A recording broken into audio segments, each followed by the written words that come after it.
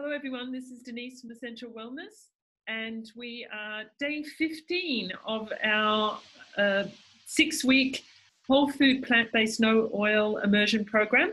And today we have a special guest of Kimberly Ashton, who is, apart from many other things, a Food for Life coach from the Physicians Committee for Responsible Medicine.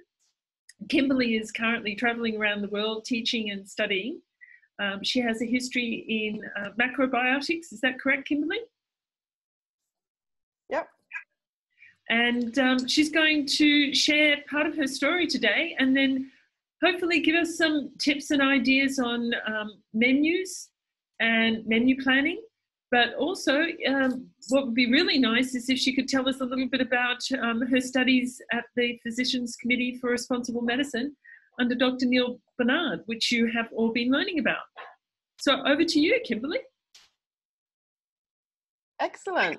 Thank you very much. What a nice introduction. And I'm really excited to be here to share more about healthy eating, but specifically whole food plant-based eating, because I think that there's a lot of confusion out in the world about what to eat, what's really good for me. And for me, just starting or going back to rather simple basics is the most powerful. And a lot of people overcomplicate things, and there's a lot of wonderful recipes online and different dietary theories. But if we just go back to the basics and eat simple food groups, which is in the PCRM and Dr. Barnard's food plate, just eat your beans and legumes, your vegetables, your grains, fruits and veggies. That's all the body really needs. If you want to go into raw desserts and healthy sweets, that's fine, but that's like an add-on. So for me, whole food plant-based, my journey began in 2009, so 10 years ago. I was living in Shanghai. I've been in Shanghai for 15 years. And I came across Chinese medicine and food therapy, then macrobiotics, dabbled in a bit of raw food. And then along the way, about 3-4 years ago, I found Dr. Barnard's program, Food for Life, in Washington, which was a long way to go. But at that point in my life, I wanted to add being associated with such a wonderful author and doctor and plant-based advocate, but also the program. I used to have a health food store in Shanghai, and we had a cooking studio. So food education, much like you, Denise, is at my heart, and sharing information and empowering people really to take their health into their own hands. Nobody can help you as much as yourself, and being able to apply practical tips and recipes, and again, just this basic, going back to basics in the kitchen. So the program I did with Dr. Barnard and his team, it's not just him, he has a full team, it was a 3-day program. There's no strict prerequisites. You don't have to be a chef or a doctor to go, but they do screen people, and you have to fill in a form, and you have a phone call interview. And basically, it's like-minded people who really want to spread whole food plant-based. So the program covers a lot of different modules that they provided. So things like there's a module on diabetes, there's a module, in each module is a pre-prepared class that as instructors we can go and teach. So there's one for kids health, one for diabetes, one for just general whole foods, plant-based nutrition. There's always a cooking demo element and recipes. It's very, again, simple but effective to get people to go home and get their hands dirty and cook something delicious in the kitchen. So that's that program. I don't know if you have any questions. Sure. On that before I keep going. Have you noticed that there has been a rapid increase in people being interested in the whole food plant-based way of eating? Yeah, absolutely. So over 15 years in Shanghai, I personally have been on my plant-based journey for about 10. But I would say 10 years ago, certainly in China, amongst Chinese and also foreigners, it wasn't really, whole food plant-based wasn't an acronym. It certainly wasn't well recognized. Vegetarian, maybe people knew, and vegan, I don't think, especially in Chinese, people understood or knew how to cater for or understood the health benefits as well as environmental benefits. So I don't know, maybe Denise you can have your share too, but I would say from my observation, about 6 or 7 years ago, healthy food and organics really gained momentum. And in the last maybe 2 or 3 years, vegan or whole food plant-based or even vegetarian has started to gain momentum. And by momentum, I mean it's acceptable. People are curious. We aren't sidelined like health freaks. Yes. And people want to try it. And that's the biggest thing for me. Try some vegetarian food, have a vegan ice cream. I think there's many reasons for this momentum. First of all, people are getting sick, and more people are getting sick in China at an alarming rate. That really, it's an unfortunate but wonderful time to reassess your lifestyle and think, oh, maybe I can eat more plants. And how is this going to help me? And there's so much research and information and documentaries out there now. I really think that there's no argument for eating more plants. And then the other thing is the availability. So when we first had our health food store, there really wasn't much for us to sell. But now, just looking in the veggie groups and at the market in China, there's so much more available and so much more coming in. Whether all of the vegan food or plant-based food is healthy is a whole other topic. Not all of it is. You have to read the labels. Yeah. But for the most part, there's, coconut yogurt and vegan cheese and vegan ice cream. And so I think consumer choice has also increased, which is really good. So yeah, a little bit of personal motivation is needed. And then market products, like consumers have to be able to access the alternative to meat, because we're inbuilt in our taste buds and our bodies and our cells with eating cheese and steak and ice cream, all these things I used to eat more than 10 years ago, but I definitely don't miss them. That's the good news. And just changing the taste buds, I think that's really, really powerful. How long do you think it takes to actually change the taste buds, Kimberly? I think it requires, I'm not a big fan of the word detox, but I do like the full word detoxification. And that can mean anything from like just stopping sugar. Well, that's not vegan or not, but it's certainly very unhealthy. I'd put that up there with all the saturated fat and steaks and cheese. I think it's equally as toxic or unhealthy. So really cleansing the body from key foods that an individual may be addicted to or over consuming. So sugar is a big one. Milk is another one. As a child, I drank far too much milk. I now know that that's not a good thing. But we have this habit as well as predisposition or taste buds that we just want to eat these foods. So it takes at least 3 to 4 weeks minimum, I would say, to detox or cleanse or reset is another nice word. The taste buds and the body and the mind as well. So sugar is a big one. Cheese is a huge one. Both of those are very highly addictive substances, and milk and meat. So it takes time. It takes determination as well. So around about 3 weeks to sort of reset the taste buds in the body and to see some of the benefits. Okay, so yes. We're getting close to our immersion program. I think it's going to start next Wednesday, and it goes for 3 weeks. So that's something that we've been working up towards. But one of the questions I'd like to ask you is, when we have families and friends, how do we approach them? How do we let them know? Because there is the individual journey where we're taking control of our health and we're empowering ourselves to look after our health by cleaning up our diet.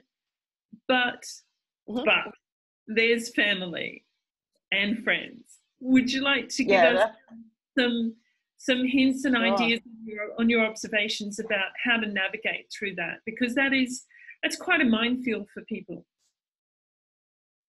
Absolutely. And you said it so well. It's an individual journey. So one of the things that we all struggle with, myself included, because we all have families and friends and kids and partners and colleagues, is not trying to push your food or your plate or your beliefs on other people. It's really hard. So my personal experience with family and friends has been to get really excited because I see the benefits. So this was a couple of years ago, and I would want everyone to eat the way I do, and I start talking about brown rice and green vegetables and green smoothies. But not everyone's ready to listen or hear it. So we have to remember that. So the best way actually is to show or lead by example. Are you still there? Yes, yes, I'm still here. Okay, sorry, the screen's just freezing. So yeah, lead by example. So sort of put your head down, focus, learn the information, cook the recipes, get really good at making whole food plant-based dishes, because if you want someone else to eat it, their level of acceptance is, you know, not going to be as low as mine or yours. For example, if I cook brown rice and some beans or make, you know, vegan, I don't know, fried rice or tacos or whatever it is, or a salad, I may not need all the chili and salt and oil and all these other things. I've kind of made it really simple and tasty for me, but maybe not as tasty for other people whose taste buds are still enjoying lots of salt, like over-salted, over-oiled food, whether it's vegan or not. So if you want to cook for family and friends, you really have to get in the kitchen and make time and prioritize improving your skills, because it's the only way that you're going to have buy-in or someone to eat with. Otherwise, they can eat their food at dinner and you eat yours. That's also fine in the beginning. Don't criticize them. Don't feel bad about their pizza or their steak. Whatever they want to eat is what they want to eat. But just take baby steps, and it takes months or years. At the same time, get them to look at some websites or links, but do it very subtly, very gently. Nobody likes to be force-fed, literally, information or beliefs. So the best way actually is to get someone else to tell them. It's very, very powerful for them to hear it from somebody else. Myself. Yeah. Yeah, it's an ongoing, I don't want to call it a battle. I think that's a negative word, but it's an ongoing patient journey, but everyone is on their own journey. So my partner personally, he's German, so he has like schnitzel and pizza and beer and all these wonderful things in his DNA. So it's taken 4 years for him to go off milk. Like, he won't drink milk, he's on soy milk, but it took a long time to change those taste buds in coffee. He's not vegan by any means, but he's taken steps. He recognizes fruits and vegetables are really important, to eat more whole grains, to eat more leafy greens, salads. So it really takes time. And the longer someone has eaten lots of steak and lots of milk and ice cream, the longer it's going to take to change their habits and their beliefs. Mm-hmm. Do you have any tips for making menus at all? So thank you very much for sharing on handling families. That's very, very valuable. It's just one of the things that we find, like you mentioned, that we have to become very good at what we do in the kitchen, because we're trying literally to win people over. So yes, one of the things that we're doing this week is actually looking at menus, and I've been recommending to the students that they plan their menus out so that they have actually a lot more freedom, and the time in the kitchen isn't so stressful, so to speak. So what do you advise there? Sure. I would say menu planning is based on pre-planning. So a couple of key things.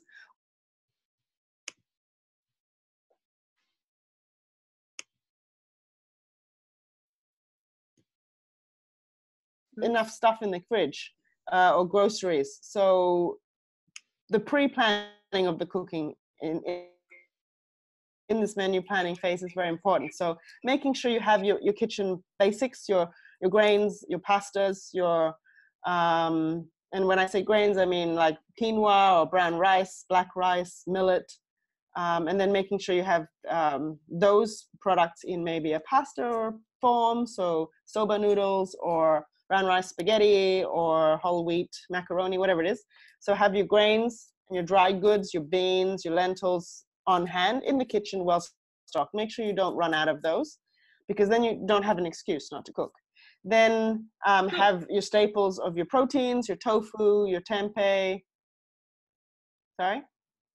Yeah, sure. I mean, having all of those dry goods is very important. If you've got them on stock, then, one of the things I've actually taught my students is to also take some of the dried products, the dried beans, your legumes and that, and to soak them and cook them. And if you've got the freezer space, have sort of pre-cooked, pre-cooked legumes, so you can just pull them out. So if you're going to put on a pot of kidney beans, you may as well cook enough for 4 servings and then use one and put 3 away.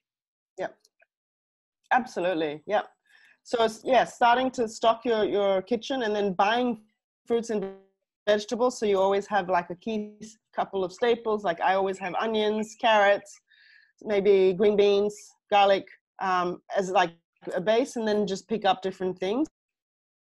So get into this habit of buying vegetables for the week that maybe a couple of nights you might go out, but for the most part you'll be home, so you always have something to cook. So once you have that as a base, you can also then add to it. And then for me, that's when the menu planning would come out. Okay, I'm going to cook brown rice, fried rice, or I'm going to cook kidney beans with a stew and make tacos, or have a pot of lentils boiled. And then what you can also do with beans as a base, or grains, is have the beans cooked or the lentils cooked, and then take out what you need, and then make a lentil soup, or a red lentil bolognese, or a kidney bean salad. So if you have those grains and beans cooked, you can add flavors and herbs and vegetables to that. I also suggest for people who like Excel spreadsheets, or you can write them by hand, is to do Monday, Tuesday, Wednesday, Thursday, Friday, Saturday, Sunday, a chart. And if it helps, breakfast, lunch, dinner, and just start to think ahead. You don't have to cook 3 meals a day, 7 days a week. If you're working or studying or busy with kids, whatever your lifestyle is, but just get into the habit of starting to think about, what am I going to eat today or tomorrow or later this week? And if you're out for dinner 3 times a week, or you work and you have a cafeteria, you can make the intention to eat, vegetables and rice for 3 lunches, or whatever it is.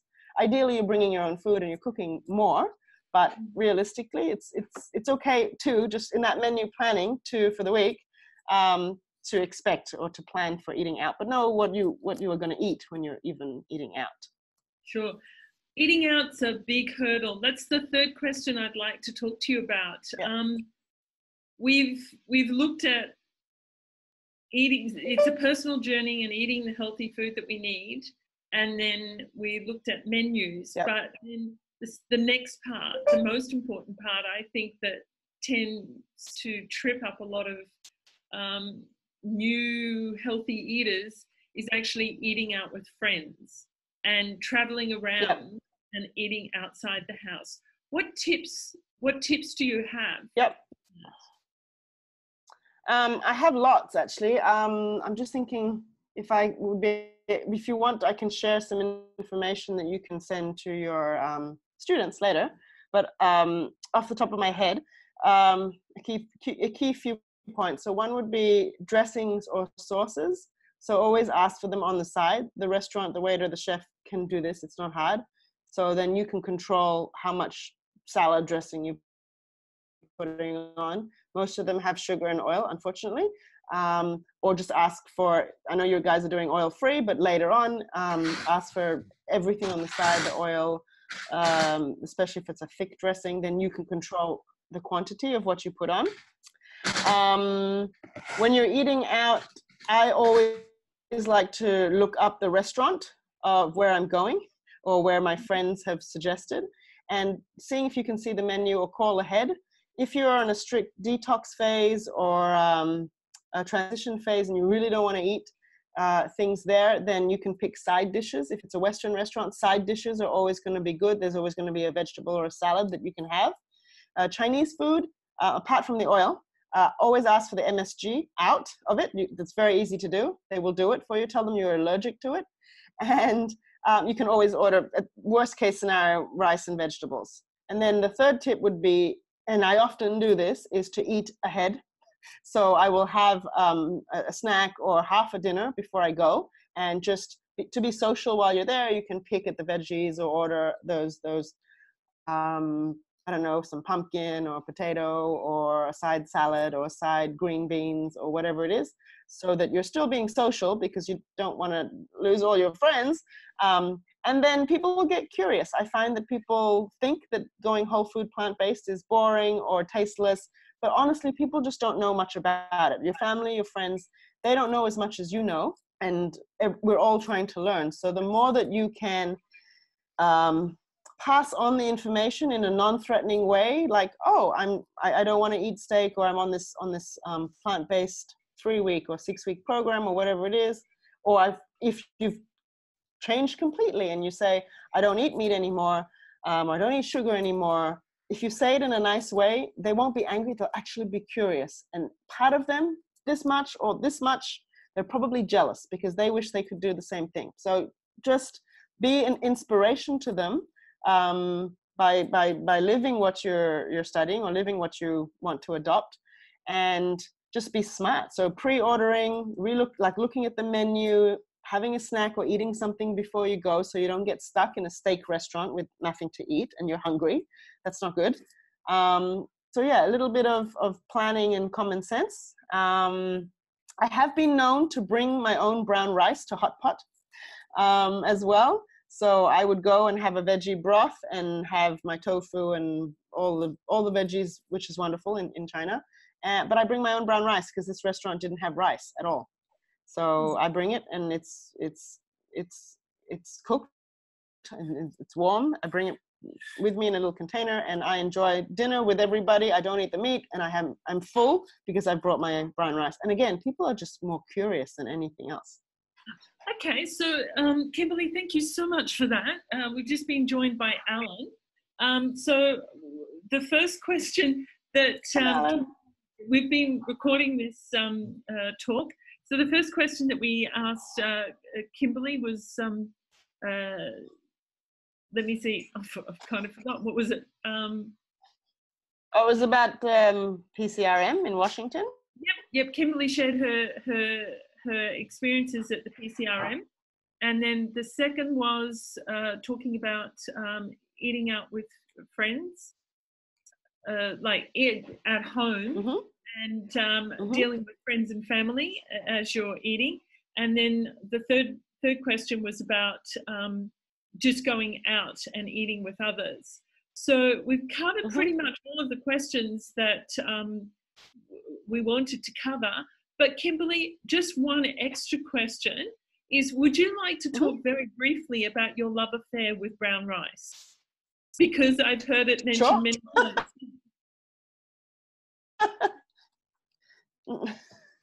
No one's ever said it in that way, but I like it. Absolutely. So one of my favorite foods, it's not only my favorite food, but one definitely is brown rice. I am a firm believer in whole grains, no matter what the no carb people say, or ketogenic diet people say, or whatever, paleo, whatever any of those say. I do firmly believe, because I've experienced it and I feel it, I feel how good I feel and look when I eat brown rice, and when I switched 10 years ago from white rice to brown rice. So brown rice for me is so important. And I'm so passionate about it, mainly because of my study and experience in macrobiotics, which is it's not a diet, it's a lifestyle of balance, yin and yang. It has some roots in Chinese medicine, but essentially for the most part, and it can be applied to every culture in the world, in Italy or in Alaska or in Australia, it doesn't matter. It's not technically vegan. It's actually doesn't have any labels attached to it. It's just about eating in balance and understanding through food energetics what foods are neutral and what foods are extreme. So for us, brown rice is right in the middle. It's grown technically in the middle of it's not a root vegetable and it's not a leafy green. It's right in the middle, very close to land and soil. It's considered It's seed, got a isn't it? wonderful range. Sorry? I think it's considered a seed. It can be, yeah. If rice and all, yeah, grains, yeah, you can put them in there. So seeds is another interesting topic too. Everyone eats nuts, but they don't enough seeds. So pumpkin seeds, sunflower seeds, I throw them in there too. They're very, very good foods for everybody. But yes, so I'm a fan of nuts, seeds, grains, as we call them in the modern day, because they are tiny, but they're so full. They're nutrient dense foods. Same as beans, like azuki beans or mung beans or chickpeas, lentils. They're small, but they pack a powerful punch. And they are easy to digest. They provide a lot of vitamins and nutrients and minerals, which a lot of people are missing in the modern day diet. And when I don't eat brown rice, this doesn't happen, but say if it did happen for longer than a week or two, I actually start to miss the wholesomeness of it, because it usually means I'm eating too much white rice if I'm traveling, or not enough veggies. Because if I'm eating out a lot, which I have been in the last 3 weeks on the road, I have to make extra effort to find hotels or chefs or restaurants that will supply or cook or have on their menu foods that I want to eat, including brown rice or whole grains, let's just say. It doesn't have to be just brown rice. But my body misses it. If I just, and I don't eat white bread, but if I just ate white bread and white rice and tofu and vegetables, which is a lot of the vegetarian or vegan food in China, it's actually not, it's not healthy. So I would put brown rice and whole grains as one of my top suggested foods. And I really wish people weren't so afraid of carbohydrates, because complex carbohydrates, the good ones, is what we need. Just a question, with the brown rice, do you have any particular brands that you favor? Because I've noticed at Metro, I've been going up and buying a Thai brown rice. It's a long grain brown rice. I actually like that more than just the regular brown rice. It's somewhat easy to eat and a little bit more versatile. Do you have any thoughts on that? Yeah, that's a great point. So there are lots of different species of rice, grains, and seeds. These days, in general, we don't have access to as many. For example, in India, they have, I thought it was about 50, but I heard there was over 100 types of millet. There are hundreds of types of rice as well. And the sad thing about our modern day food culture is that our food choices of any food, even vegetables or anything, is shrinking because it's not popular. People don't grow it.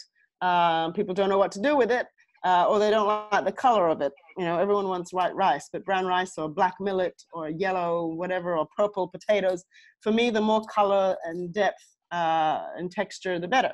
So, but brown rice, to answer your question really simply, if you have a short grain or a long grain rice, if we just talk about rice, so basmati rice is a long grain, it's skinny, and a round normal rice, and there's everything in between.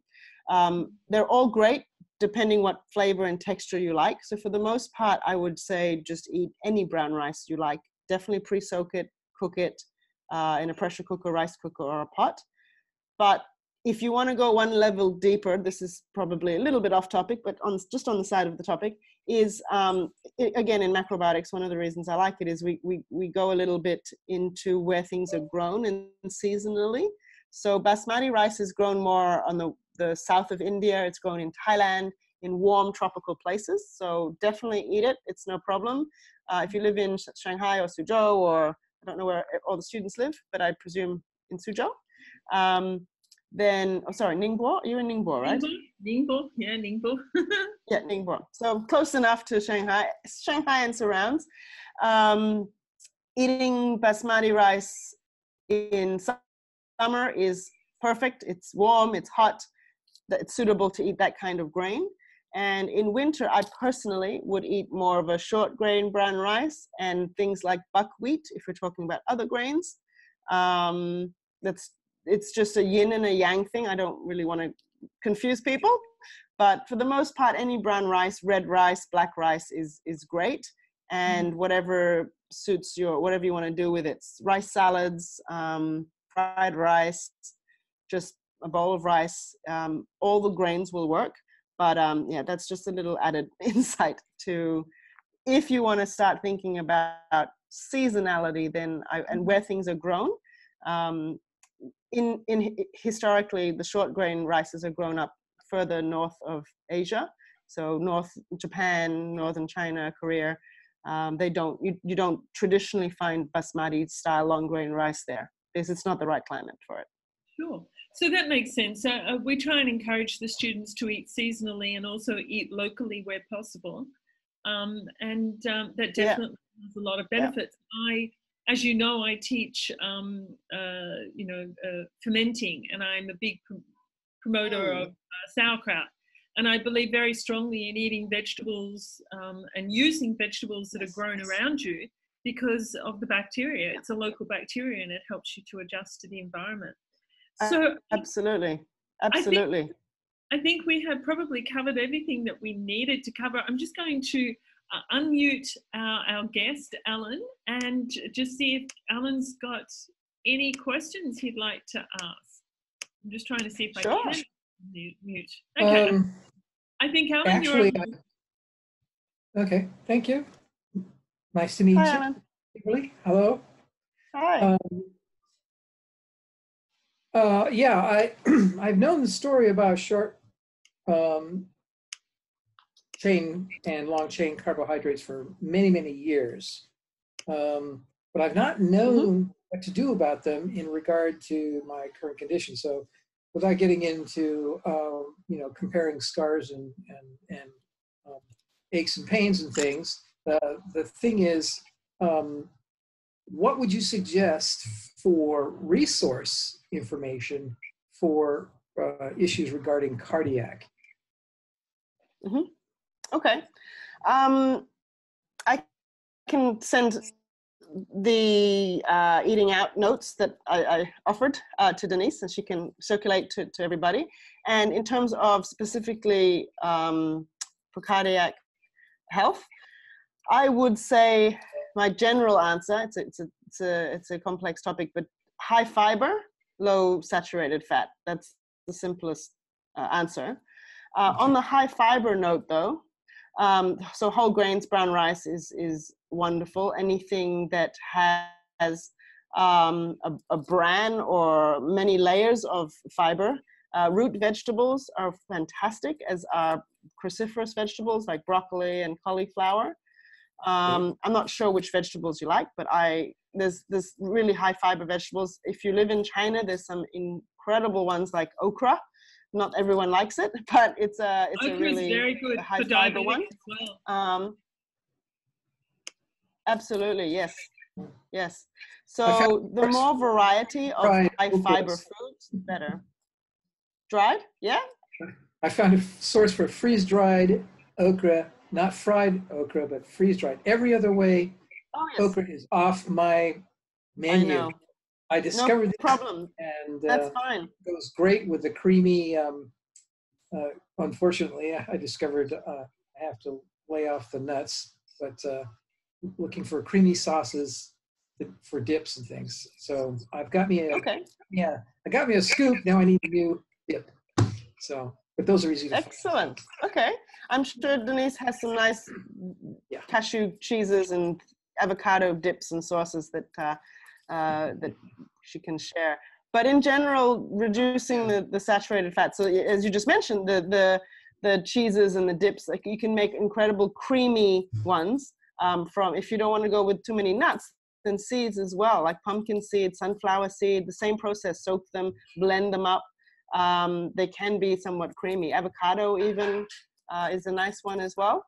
But yeah, to answer your question, I don't know how much time we have. I could talk for hours, but high fiber, so all the whole grains and vegetables, but really focusing on the high fiber, nutrient dense ones. So as wonderful as lettuce is in a salad, for me, if I was to eat a salad, I would have to have arugula and some carrots and some, or even spinach. And I love artichokes and beans in the salad. So trying to bulk up the salad. I don't know if salad is your thing. I'm just using as an example, but and beans are wonderful as well in all shapes and forms, in stews and soups and salads. I don't know Denise's position on canned food. I'm not a huge advocate of canned food, but for the purposes of transition, I think that canned beans, as long as you warm them up and cook them, they're a wonderful resource to add fiber, and it's a really easy way to add fiber. Yep, that's for sure. Cans when nothing else is available. But it's yeah, better. Sure. And so it's better to eat canned legumes than to eat no legumes at all. Absolutely, yes. Yeah. So, but yeah, so. Okay, thank you. No problem. We're just about ready to wrap up here. So, Kimberly, thank you so much for being here today. And it was a fascinating interview, and we've been recording it. So we've got this. My pleasure. For the students. So yes, thank you very much, and thank you, Alan, for being able to join us. So this is very good. For the most part, I've been a veggie a long time, so you're reinforcing many of the things I have learned. But I've been well, I've been here 8 years, and I was isolated prior to that for a couple of years. So I was interested in making sure that my knowledge base it was up to date, and I'm discovering that much of what I have learned is still viable. However, there have been some new things that Denise and her group over there that managed to meet and join has shown me a number of new things that are very interesting and noteworthy for me to look deeper into. So I'm very pleased to be meeting you and learning a little bit more. So thanks. That's great. And there is, as Denise said, this is recorded, and we talked a lot before you joined. So please go back. And have a listen when you have time. Thank you. All right. So thank you, everybody, once again. Thank you, Kimberly, for being here. Thank you, Alan, for joining. And we'll just sign out here. And so thanks very much, and peace out from Denise. Peace out from Denise. I don't hear a mic. Thank you.